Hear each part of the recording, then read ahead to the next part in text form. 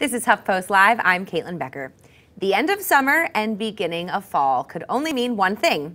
Spring is here. It's New York Fashion Week, and the Spring 2014 collections are coming down the runway. Have you had a favorite show so far?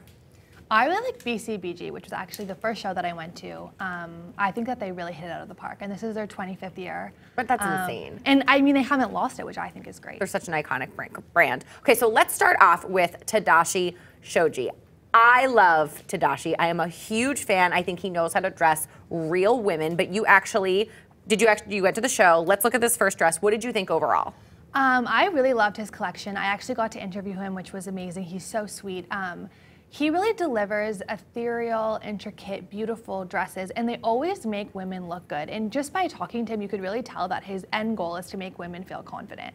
And I think that really came across in his show. He did a lot of sherbet colors.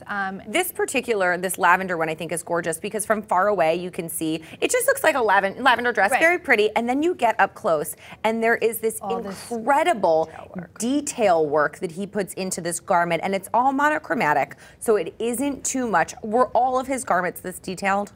Yeah, they are all that detailed. I mean, he sort of did darker looks towards the end, which I've been noticing this season, a lot of light and then dark.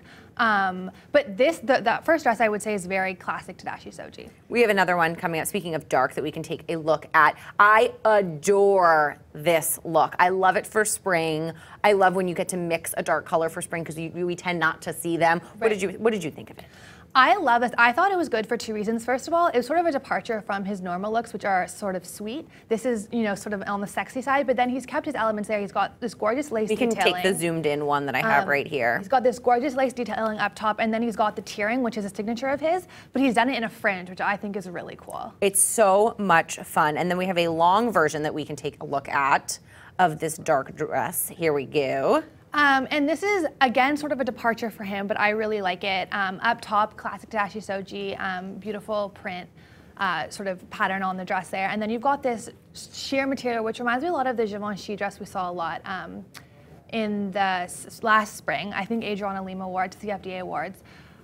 This is another one of this great example of the detailing. I have the zoomed up version here. Right. Where the fanning pattern is just such a beautiful shape, and then you hit this sheer bottom with a wonderful detail at the very, very base. And when you have these dresses that are short and then sheer, so often they just don't translate. And I think this is done in a very, very good way. This is also something that I can see red carpet.